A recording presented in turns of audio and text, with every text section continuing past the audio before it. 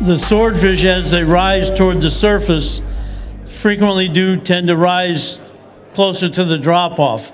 You go out here 15 miles, and it's been around 1,000 feet deep for the last 5 or 6 miles, and then all of a sudden it drops from 1,000 to 2,000 in less than a mile. And in the daytime, those fish will settle down frequently into 1,400 to 2,000 feet. Well, when they rise back up at night, there's more opportunity to move in shallower, depending on currents and stuff. And a lot of times, especially the smaller swordfish, you'll find up on the hill. Now, one of the important things that happens with nighttime sword fishing is that those swordfish that come up out of the depths start to interact with tinker mackerel, and when they're finding tinker mackerel on a regular basis, they're finding them in shallower. So a lot of times at night, the fish will move in shallower because of the tinker mackerel.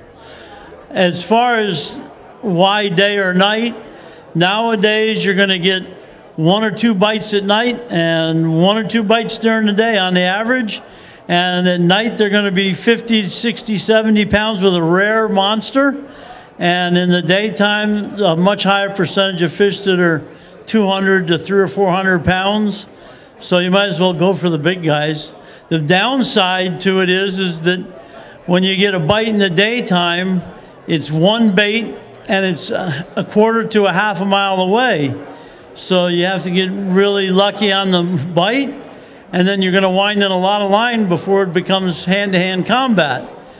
At night, you fish 4 baits. You don't have to worry about them getting chewed up as much, and it's drifting with the elements, so you can put your feet up and wait for the clicker to go off. So the daytime is very, very, very technical, very concentrated fishing. Nighttime is kick your feet back and relax, but the daytime produces bigger fish. And to all of us, that's pretty much important. How big was that 400-pounder we caught last week compared to catching a 40-pounder? So that's got a lot to do with it. Do you use the same baits day and night, Bouncer? No, we use almost all the time. We use squid at night, and we fish some live baits or tinker mackerel, stuff like that. Daytime, you want a bait that they can beat. Last week we had 1 bite all day. He beat on the bait 3 or 4 times before he ever ate it. And then we boat over the rod, gunned the boat in reverse, peeling out drag, and he came off.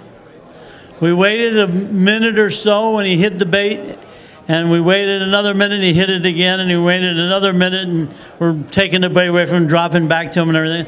And he finally ate it again. And he was hooked solid in the corner of the jaw, and the bait was still in very good condition. If we'd have been using a squid, we never would have got that many shots at him. So the durability of the bait in the daytime is, because you, like I said before, you got 1 line down and it's a quarter to a half a mile away. So you got to have something that you can depend on to stay there for a while. In the very center of the belly of a bonita, a kingfish, a dolphin, a barracuda, snakehead, whatever it is, that center belly bait is really, really hard to beat. And then we put a skirt over it for extra durability.